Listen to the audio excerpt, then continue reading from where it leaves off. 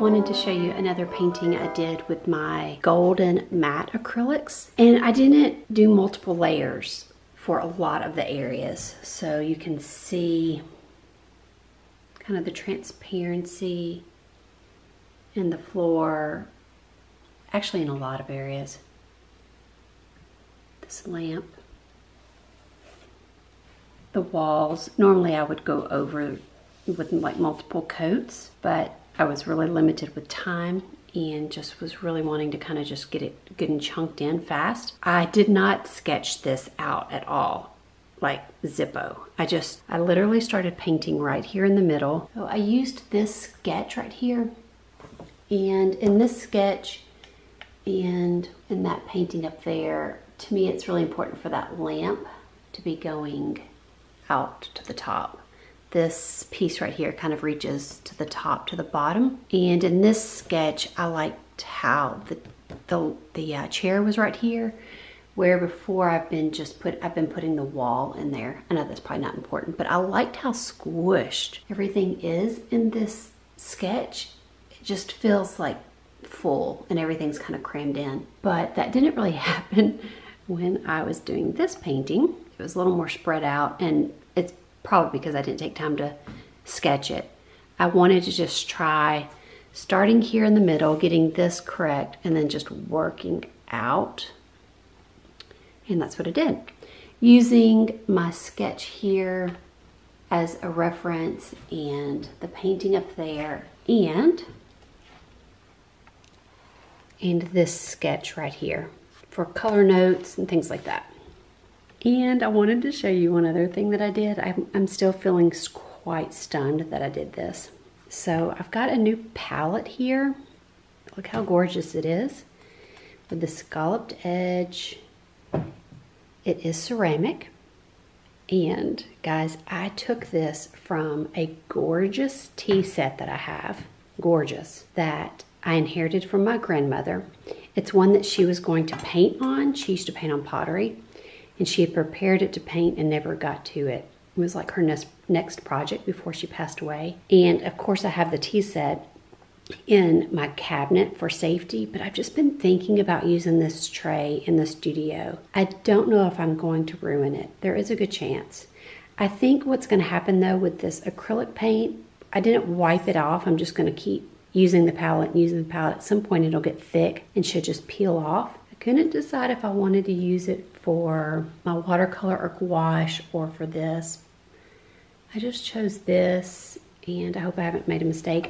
I really love having a part of my grandmother in here in the studio. I think she'd be happy and fine with me using it. And I don't think there's a chance of it getting like dropped in here. It'll pretty much just like stay right here, and I'll be super careful. It's just really nice. And then I've been setting like my paints around it like this. I'll have those open, and then I've been putting my water thing right here, and it's just worked really nice. Yeah, so, and it's so pretty right now. It feels really special, and I like the paint. It's just a nice smooth like surface to paint on. I don't know, I'm wondering if my dad may cringe. I hope not. And actually be using it instead of it being hiding in the cabinet, you know? Okay, well, I'm feeling better about not feeling like I ruined it, because I think even if I wanted to set it up like this, I think it looks gorgeous with the paint, and it's very appropriate. Yeah, and I thought that was fun too. Okay, I'm feeling better about it, even though it will get like uglier the more paint, but that's okay. Yeah, look how pretty. Oh my.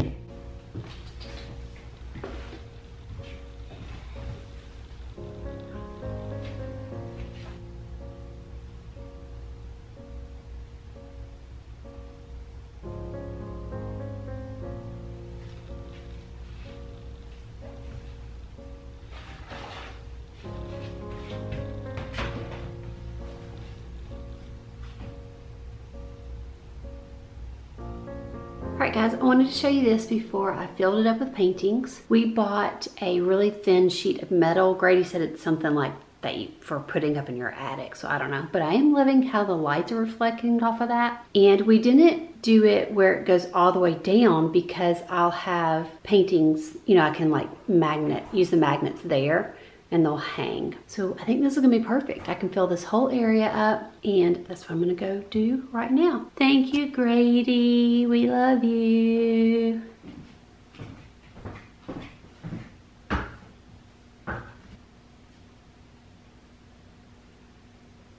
Okay, well, I don't know if that's better or not. It's actually kind of creating quite a glare, which that could be a problem in the future. I don't know. It's really working well. So I can just put the magnets on like lower and then just scoot the thing up, which I really like. Right now I don't have it completely filled up, but I'm really liking it. It's not as dark either as I thought it was gonna be. It's nice and bright and reflective of light, which I really, really like.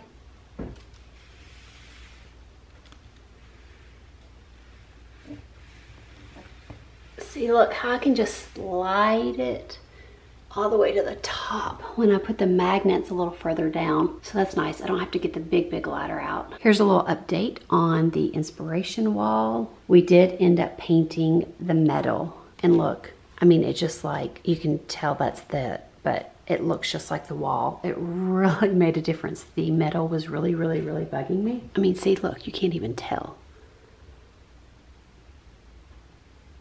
I'm super happy with it now, like way happier. We put like 3 or 4 coats on it and the magnets still magnetized. We got some supersonic magnets. They were like too strong, so that actually like helped. When we can get out and about a little better, we are going to do the metal. I'm gonna bring it down here because one of the things that I've liked about these magnets, especially painting on this paper, is that it kind of holds it flat. And I like that. It helps it flatten out long term. And I'm not loving, like, see how that's kind of flopping? I would rather it be like against the wall. You know, kind of more to the wall there. So we're gonna add a piece there. And then, poor Grady, like I've got big plans. I think we're going to add it all up here. So I can put paintings that are on paper up there. And maybe even like all of this. I don't know. I am kind of liking that this just stays clear, I think. I don't know. It would be nice to have more space. So that's to be determined, and thankfully I have a little bit of time to think. And I may even, I mean, since I'm really just working on paper so much right now, like all those are old paintings. I haven't even shown you guys those. Okay, I put 50 million. So all these right here on this row are paper. I put 50 million tacks in the wall because I just like did it quickly, so I didn't measure.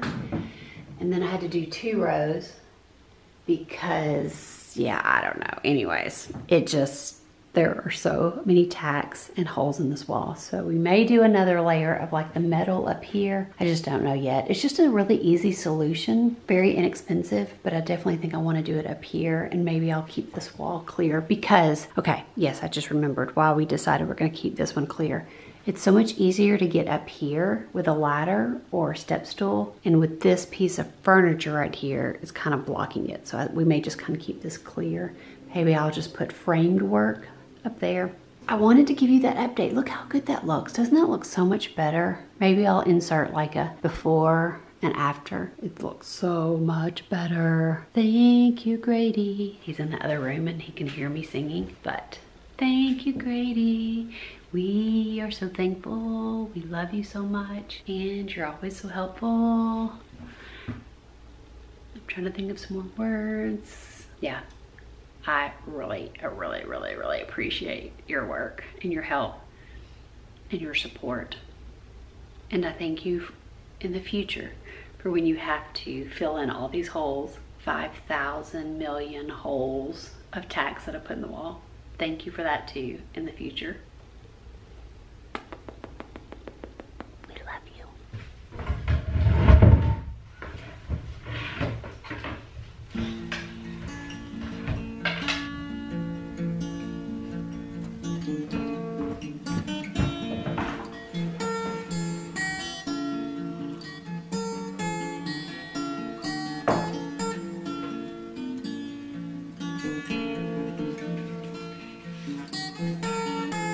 For this Christmas, I wanted to keep things like really simple, non-cluttery. I put hardly anything out. I just didn't want the house to feel cluttered because I wanted to be able to leave my Christmas stuff out for like quite a while this year. I thought I want to put lights up everywhere, and I want to make some handmade things that feel Christmassy, and so that's what I did. And I plan to just leave it up until spring is what I'm thinking, unless I get tired of it. I decided I wanted to do some like handmade kind of garland-like things, I think is what you would call it. I don't really know what you call them. Basically the Christmas decorations this year, even though I really like them and I did stick with my plan of keeping things simple, it looks slightly like a mixture of a blind person and a child decorated the house. I mean, because of like where I wanted to put Christmas lights, we have like extension cords going everywhere. And it's a hot mess, but it's really pretty at night. And I have enjoyed some of the just kind of different touches. And then it'll be really fun next year when we get our new stuff, or not our new stuff, our old stuff back out that we haven't, you know, that we didn't use this year.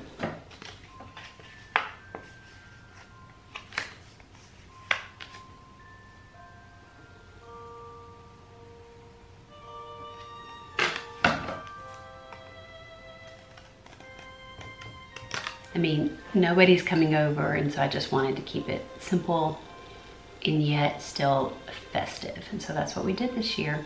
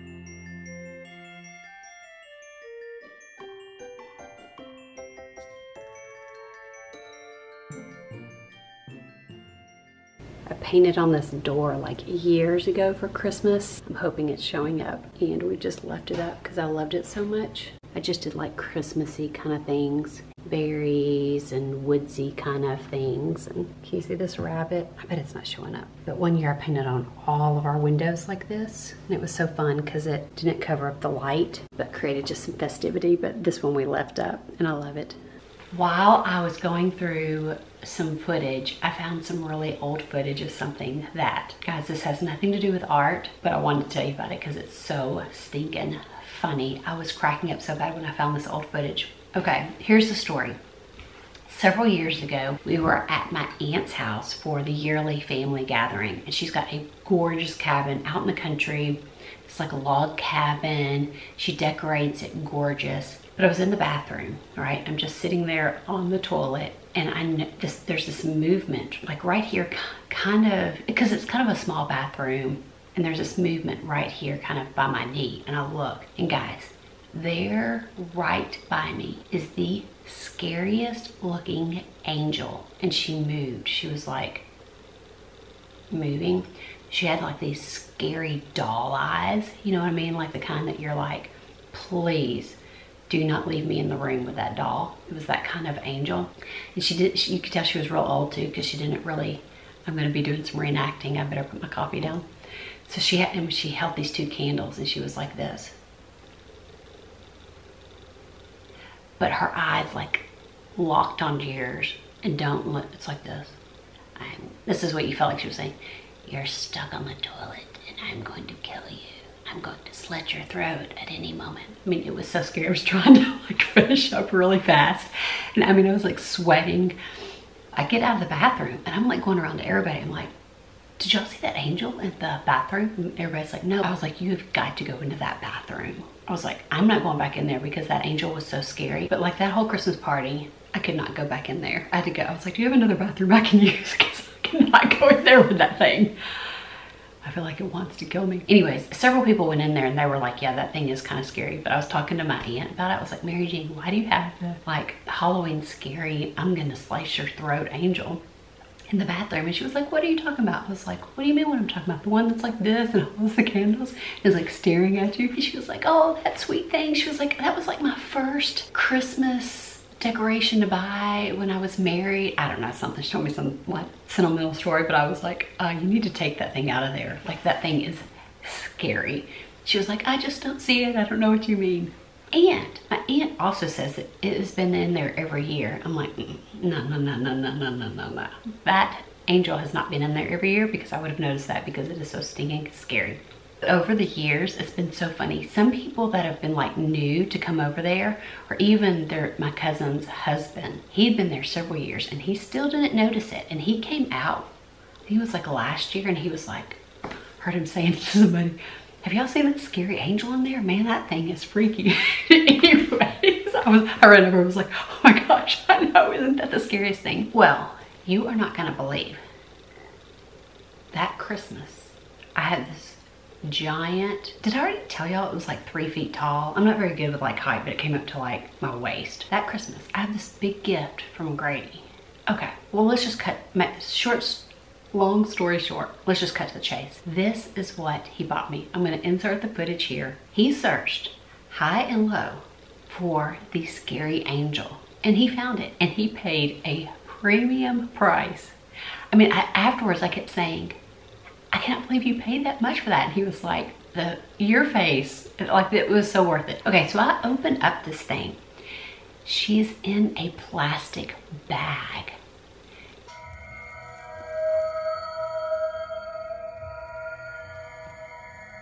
And like you can see her face. So this one that Grady found blew my aunts out of the water with scariness. So it was in the same like family, but like her wing was like broken off, and her hair was all, I mean, she looked like she'd crawled out of the grave.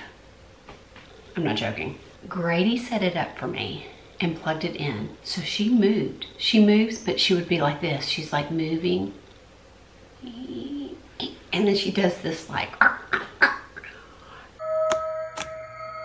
I mean, it did it. Grady had set it up on the mantle and turned all the lights off, and she was up there doing her thing. I was screaming bloody murder. All I could think about was, we're gonna have to go like drown this thing in the pond, because I cannot have her in the house. Like I was like, Grady, I don't even know if I could put her up in the attic. She's so stinking scary, because I think when you go out of town, I'm gonna be afraid she's gonna like show up in the bedroom. I don't know. Anyways, I got myself all worked up over it, but we have laughed so hard. over that angel. And then like the following years, we would take her to my dad's and like set her up, and then like and have her there, because everybody is like, she is freaky, especially with like her jerky motions.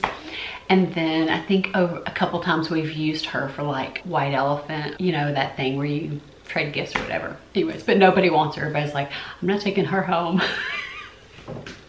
But I forgot about her. I guess she is in the attic. I wonder if we gave her to somebody. Maybe somebody else has her. It's a little scary to think she could be up there. Y'all probably could just think that I've lost my mind, but hopefully you can see by the footage that she is scary. We even named her Gloria, I think. I felt like I needed to give her a nice name. So maybe she would kind of turn nice.